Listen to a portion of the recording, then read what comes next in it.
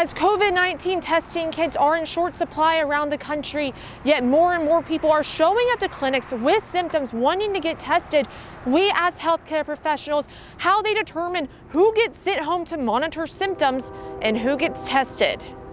There are days I start the clinic where we saw 145 patients a week before last in this clinic, just at one setting, and we started the day with access to 20 swabs. So you're really triaging down to who can be reasonably quarantined and keep the community safe and who has to be swabbed. So the CDC has different priority levels, and for a lot of this time we've been on standard priority 1 testing is patients who are being admitted to the hospital, symptomatic healthcare workers in critical areas who have direct patient care.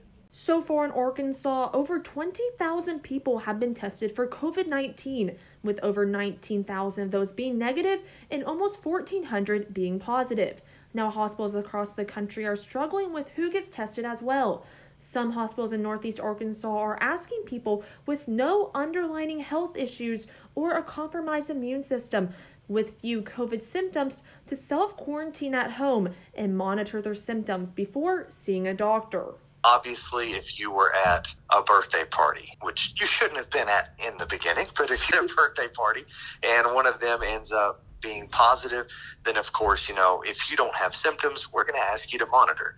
Now, if those symptoms present or if you have reason to suspect that you then may have it, then yeah, we need to get that appointment and let that provider, make the determination of whether that test is needed. Now, if you do have a compromised immune system or an underlying health condition and or showing symptoms of COVID-19, doctors say it's very important that you call your healthcare provider immediately and get tested as fast as you can.